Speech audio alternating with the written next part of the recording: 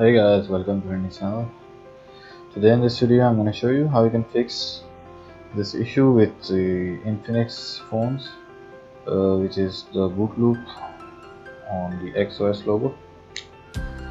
So there we go. All you have to do is force restart the phone by holding the power key with both of the volume button. Keep holding all the three keys together, and once the screen goes black, keep holding volume up and the power key. Once the screen turned on, leave the power key, and when in no command, press power key and the volume up together.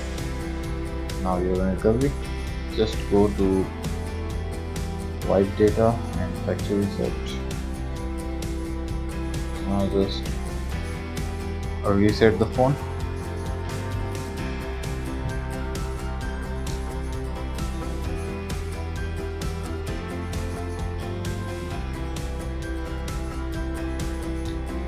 Once done, just reboot the system, and that's it.